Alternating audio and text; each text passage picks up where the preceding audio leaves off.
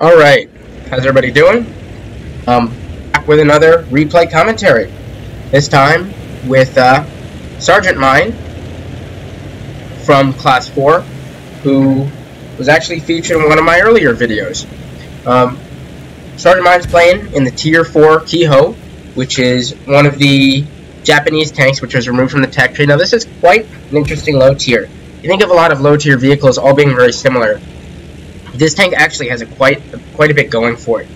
It's got a really nice 57mm, which at Tier 4 has almost 1900 DPM. I believe it's 1875 base, but I'm sure you could get that up over 2K.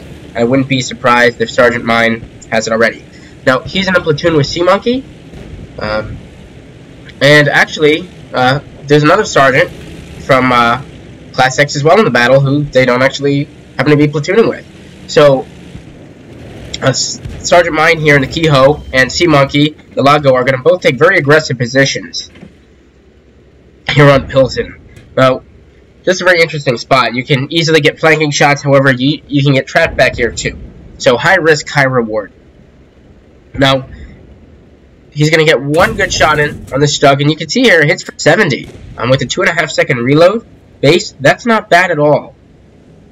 Obviously, as a Tier 4, it has no armor to speak of, 20mm at the front and 30 on the turret. So it's going to get penned by everything. You may get a ricochet from a lower tier.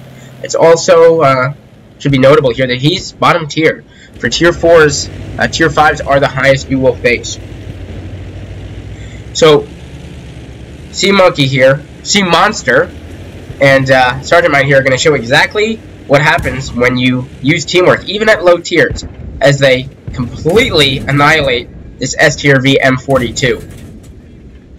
You can see how quickly this tank fires. A lot of people say you can't have fun at the low tiers, but this will show you exactly why you can, especially when you're platooning. They shut down the M42, and both of them then finish off the A20 as he tries to make a run for it.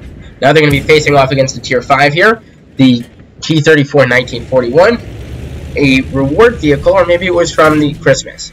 Fortunately, he takes a solid hit there from the Stug. This tank doesn't have a lot of health, only 520, which is pretty standard.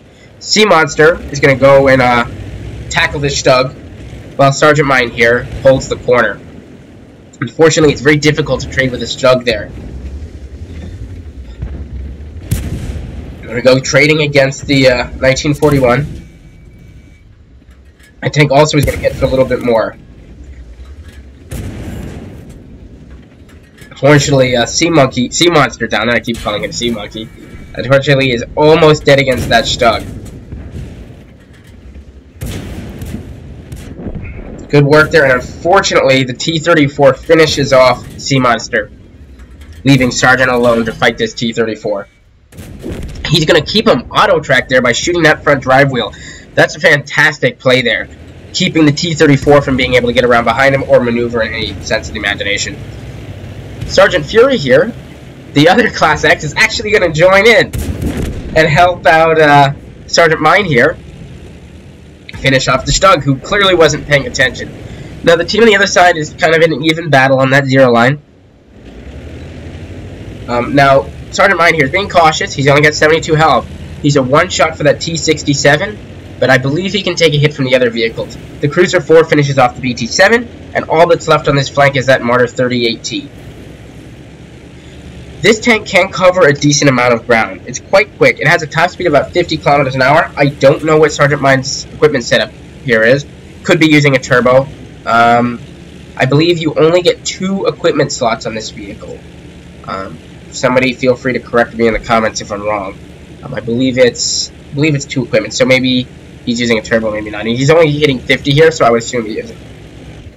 He's got okay ground resistances, not much to talk about. It does have 10 degrees of gun depression. While that wasn't featured here, in a lot of scenarios, that would be very useful.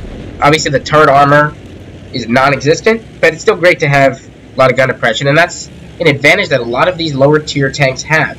Is they're a lot more flexible than the higher tiers. You don't have a lot of vehicles low gun depression. There's Tier 3s with 14 degrees. That actually makes it quite enjoyable. With Wargaming increasing the hit points of all of these low tiers, it means that you don't get killed quite as quickly as you would. Good shot there into the P-26, tracking him, and finishes the P-2640 off as the team caps out for 1,100 damage and 5 kills. Great result there. Got some teamwork, showcasing what a low tier is able to do, and just how dominant this vehicle can be. Thank you guys so much for watching, and I'll see you in the next one. Bye.